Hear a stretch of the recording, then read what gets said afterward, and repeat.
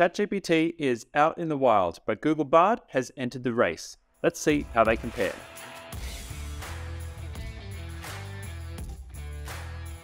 Welcome to today's video where I'll be comparing Google Bard with ChatGPT. Yes, that's a scripted output that came from GPT. I asked it to generate a video for me today, but it didn't quite hit it. I have been using GPT to generate some of my video summaries, which I then use as a prompt for me to record a fuller version of a video. But today's video is a little bit special because I've only just got access to Bard. And while GPT is certainly useful, I'm going to be doing a few live demos. And so I've got to throw out the rulebook. Formulaic is not going to work here, and we're going to have to make it up from scratch. If you're new around here, welcome. My name is Pete Moriarty. I help small business owners get their tech right. And we have only just got our hands on Google Bard because we live in Australia and our business doesn't have access to it. Yet again, Google are letting their competitors get ahead of them in the race by only rolling out features and functionality in stages. Now, Google have released Bard initially just for Gmail. They're finally saying, as of today, that they are announcing it for Google Workspace as well. However, us down under are still stuck without access. And so just like many of Google's other features, whether we see it or not, who knows? But at least it's going to be delayed.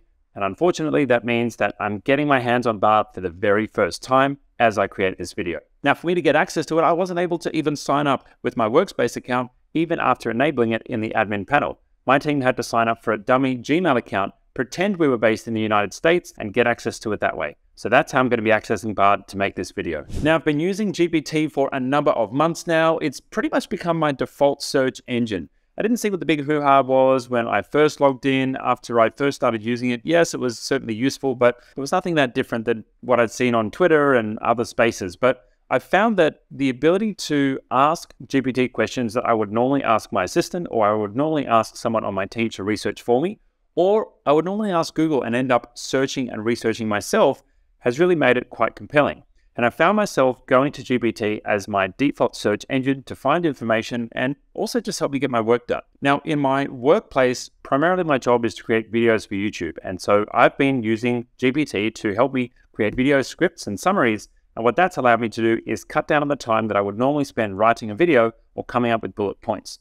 Sometimes GPT has given me pretty good results, and other times I've had to completely throw it out and start from scratch. But one of the things that I do like is most of the time GPT will give me a pretty well-rounded idea and I can just fill in the blanks. Sometimes GPT will even give me suggestions that I hadn't thought of, and I really like that as well, so I can make sure that my videos are complete for you, my audience. Let's go ahead and load up Bard.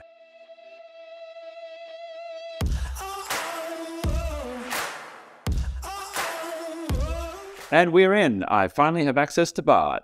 So to really give you an idea of Bard's capabilities, I want to give it the same prompts I've been giving GPT and see what the results are, because I know which prompts have been useful and which ones have not been so useful, and I want to see how they compare. First up, we may as well start for the prompt to this video. This is one that I threw in here this morning. As I said, I wasn't very happy with the results, but I'd like to see what Bard thinks of this.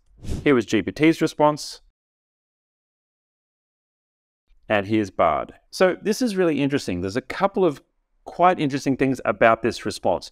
Number one is, I don't know if this is bias on Google's part, but Google certainly seems to favor Bard over GPT. It does raise the point that Google has access to real-time information on the web, which GPT failed to mention that. Bard also says that both of them are easy to use. However, Bard is claiming that it is generally considered to be more user-friendly than GPT because Google's answers are more readable and formatted in a more consistent way. I'm yet to see how that claim goes. Now, Google says that Bard is currently only available in beta and pricing has not yet been released, whereas GPT pretty confidently said that it was available on a tiered pricing model on Google Cloud. Now, personally, I haven't heard of it being made available on Google Cloud. I assume that there will be an API of some sort and that will have availability, but that's not really sounding like they're giving consistent answers there. So let's find out what the real truth is. I'm gonna log in to my trusty Google, and it looks here that, interestingly, Google triggers an AI chatbot on Bard. UBS estimates Alphabet will incur a 0.3 cent to 3 cent in incremental costs on top of its bait search query, but that's not a public price, that's Google's price. Interestingly, I can't find any pricing information for Bard. I haven't looked too hard, but I'd like to move on. Okay, next up, I asked GPT for a definition on mid-market companies in Australia. Let's see what Bard comes up with. Now, GPT gave a pretty good answer to this, and I've got to say that Bard's answer is pretty good as well. Bard gave a more comprehensive explanation of where it got its data sources for, and I really liked that because it gave me a little bit of extra, guidance and I guess the confidence that it was a well-structured answer based on information that was readily available. But what it also did was it gave me a little bit more of an explanation of how I should be careful on the data to rely on, because it wasn't really clear on its answer. I do like that, and that's really Google showing that, hey, I found the answer or what I think is the answer, but you may not be able to trust this 100%, so tread carefully. Damn, Google have done really well here. I gotta say, I'm pretty impressed. I didn't ask it to put it in a table, but Google has automatically created a visual guide on how to compare these two machines. Now, I actually found it challenging when I first Googled this inside GPT earlier today, because I had to read through and kind of like understand all of the information myself, whereas Google has made it really obvious. One is faster, one is slower, one is longer, one is shorter on range. You have clear differentiation in costs, and although there's not much explanation around it, Google's made it pretty easy to compare the two. I guess once I've asked it for the difference between, it's automatically gone into comparison mode, and it's decided to be as helpful as possible by creating a comparison table.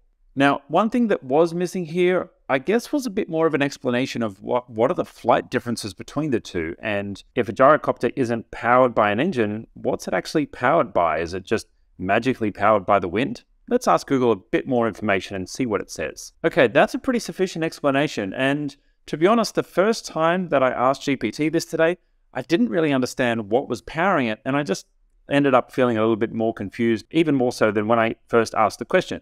Google's given me an explanation that I now actually understand, and so armed with this information, I want to go back to GPT and see if it can help me explain how a gyrocopter actually works. Now, one challenge I'm finding with GPT right now is it is so darn slow.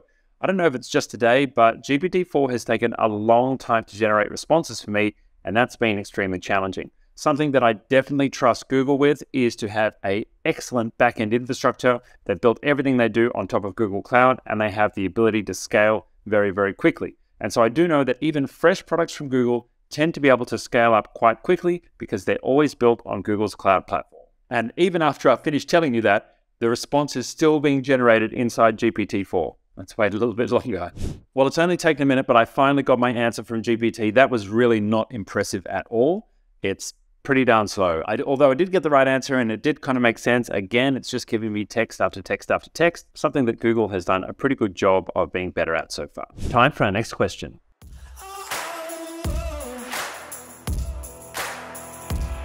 So this one's interesting. I actually have to give the answer to GPT. GPT's response was specific, it was accurate, to my knowledge, and Google's was a little more wishy-washy. It didn't really give me a clear understanding in answering my question. It was really more just giving me generalized information. I can understand that Google probably want to stay on the default side of being accurate rather than being as comprehensive as possible in their answer, but Google kind of lacked the confidence that I was looking for in the answer that I sought. Also, I thought that Google didn't structure the answer very well. GPT was very clear and specific in answering each part of my question. I asked about one tree in Portugal and I asked about one tree in Morocco, and I was able to clearly identify the answer for both of those. Google didn't do such a good job with two different questions in one statement. So here's one that I'm hoping will be a bit more of a challenge. I asked a three-part question about drone laws in Morocco, and I'm going to give Google the same challenge. Okay, so the first question is not too bad, but I've got to say that Bard has done a pretty good job here of answering pretty much all the information I would like. I'm still interested in some specifics, so I'm going to go ahead and ask my follow-up questions. Now, this is interesting. They've actually used different examples of people who've gotten in trouble. GPT mentioned a French tourist in 2019 in Casablanca. Google have gone, still in 2019, but a British tourist in Marrakesh. I'm curious to know which one of those are actually accurate and whether or not either of them happened. I'm inclined to trust Google more on this. Let's fact check GPT. So that's interesting. My first search result has brought up a 27-year-old French tourist in 2019 in Myanmar, not in Morocco. Strangely, I can't find any evidence of this actually happening. Maybe I'm using the wrong search terms, or maybe this has disappeared from the internet, but this is getting a little bit fishy. Now, my final test here is to ask a follow-up question about the specifics of what's been shared with me and to see if they can both answer. Now, GPT did a pretty good job of this. Let's see what Bard's response is. Now, I'm not sure if this is because of the age of the information. I don't know if maybe things have changed in the last couple of years, but these are wildly different. I'm not sure what the right answer is, but again, I'm just inclined to emotionally trust Google because they tend to be more accurate on things. And they've said from the beginning that the aim of Bard is maybe not to be as helpful as GPT, but at least to always be accurate. I'm going to have my team research the specifics of these and see whether or not they were actually correct. Now, here's an interesting one. I asked this pause question to GPT twice, and I got different answers each time. I don't know if it was because the formatting was slightly different or if it just understood the question differently on a different day. Sometimes it does give different results from time to time, but I'm curious to see what kind of answer Google gives us because I got very different answers from GPT in the 2 different times that I asked what I thought was the same question. Now, this one's a bit of a challenge. I really like the answer that Google has given. They've given me the technical details, and they've actually given me what I really wanted from this question, was to explain not only the different ranges, but also the different variants within those ranges of different Porsches. However, the answer that I got from GPT was also useful. What I liked about that answer was it actually told me what the different vehicles are known for. And I assume it's scraping forums and discussions on the internet and bringing together a collection of information to bring that together. I assume Google is looking more at technical documents and trying to make sense of technical information for it to then share it with me. Google has something called the knowledge graph, which it uses when it crawls websites, and it looks for different types of data. And I'm assuming that Google is relying on some of these tools to generate its response. Now, I've got to test it. Let's see if Google gives me a different answer if I actually name this correctly. Interestingly, Google just gave me the same answer, but this time it decided to give me a table with the information as well. That's really curious. I didn't ask it to do anything differently, but I guess somewhere in its brain it's decided this is how I'm going to outlay the information. Again, with these AI tools, there isn't really a clear answer as to what's going on in their mind when they present the information, but sometimes an extra prompt, another question, or just trying again can yield you the results that you're after. Now, here's an interesting question, and this one is more of a social question. I'm curious to see how these go because GPT had trouble with this one given its cutoff of data is in 2021, but I'd like to know what Google thinks. Now, keep in mind here, I'm deliberately not giving these systems much information. I'm kind of wanting them to fail, and I'm wanting them to ask me for more information, or I'm wanting them to force me to feed it more information just to see how well they go completely out of the gate, unprompted or not fully prompted. And then bit by bit, I'm feeding bits of information to the algorithm so they can get better and better with their answers. But ideally, I want as much of the work possible to be done by these apps, so it's not me having to do the thinking. I would dream of where I can just kind of think something, give a couple of words to an AI, and it will automatically guess what I'm thinking and give me the answer. And that's what I'm trying to aim for here. Even less than telling somebody else as a human what I need or what I want to know. Now, Google gives an interesting answer here, which is actually wrong. And before I loop back to that, let's try the second question and we'll come back to that one. This one had a spelling mistake and I'm going to leave that one in and see how it goes. Now, this response is really confusing. There was a typo and I think Google think I'm asking if it's okay to walk in front of a car, but the answer seems to be about riding in the front of a car. I don't quite understand what the answer is here. And, you know, I can see that it's talking about some of the social challenges and social norms in Morocco, but I don't really understand what it's thinking about. This doesn't really make grammatical sense to me. I mean, it's perfectly acceptable to walk in front of a car. However, as a woman, you're not obligated to do so. Who says ever who should walk in front of a car? This just seems completely odd to me. I don't know what's going on here, and I don't know if Bard are like too busy trying to give a socially acceptable and politically acceptable answer that it's missed out that there was a clear typo in this question. Now, Bard has given me the same answer when I've put in the right question with the correct spelling, but it's still a bit of a confusing answer. If you're a man visiting Morocco, it's perfectly acceptable to ride in the front of a car. However, if you're a woman, you're not obligated to do so. I didn't ask if anyone was obligated to ride in the front of a car. I didn't ask if women were obligated to ride in the front of a car, right? I only asked about men. It's up to you to decide what you feel comfortable with. Yeah, that's certainly interesting.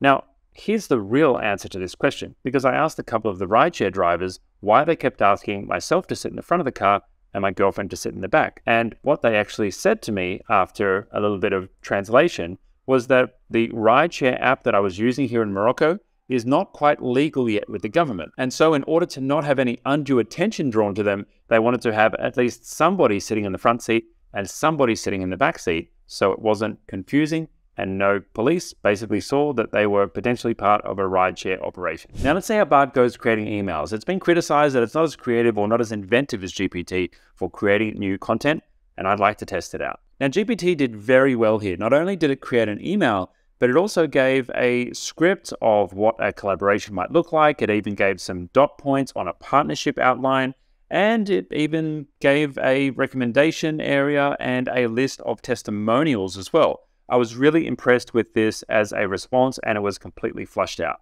Google's effort, not so bad. I mean, it was okay, but it wasn't quite as well flushed out as GPT. I really thought that GPT gave it the extra color it needed for you to be able to go in, cut, paste, make a few quick changes if you actually wanted to send this, and then poof, off it goes from your inbox. I'm going to ask Google to improve it and see how it goes.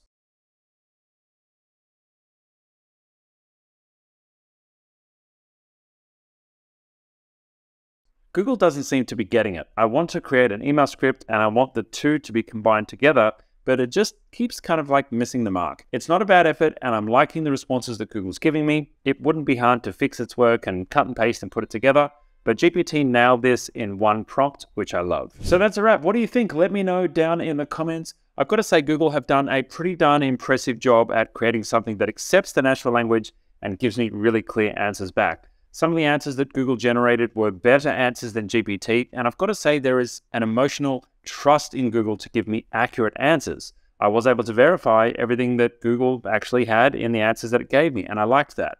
But GPT had that extra creative edge where it had a bit more flair in the answers that it gave, I guess on account of it's a bit more loose with the truth, let's say. And so the interesting thing is going to be where these two tools end up. You may have noticed I'm using a tool called AI PRM, which is a plugin for Chrome, which adds extra features to GPT. This gives really, really great prompts that you can automatically add into your questions, and that gives you much better answers. Now, I didn't use any of those helpful prompts with my GPT this time for this video because I wanted to give you the raw experience, so we were comparing apples to apples, but they really helped me to enhance my questions, and they helped me get much more out of the software. Now, Google, I'm yet to see any additional plugins to help you with prompt writing, but overall, learning to write great prompts and learning to ask great questions of these tools will help you to get better results. Let me know what you'd like me to test next, and if you'd like to hear more, stick around for the channel. We've got plenty of other videos on helping you with everything tech in your small business.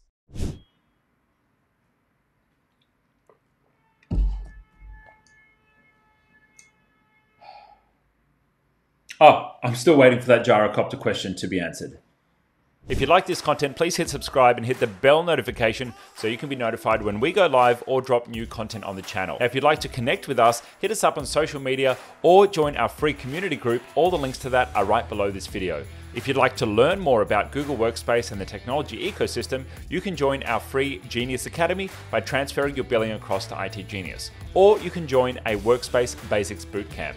Now, if you're a business owner and you're interested in an audit on your technology stack or your Workspace account, or you're looking to do a project in the tech world, well, you can take advantage of our free consultation. And if you need help right now, then consider joining Concierge or taking up a quick fix with our team for professional support for your tech stack.